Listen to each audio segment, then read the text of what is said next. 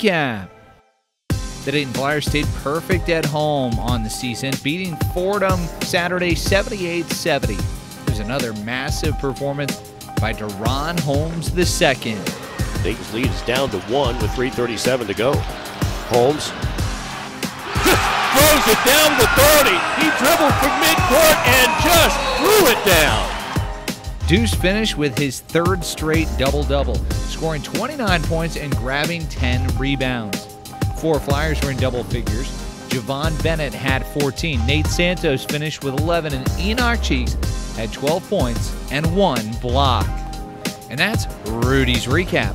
Go Flyers!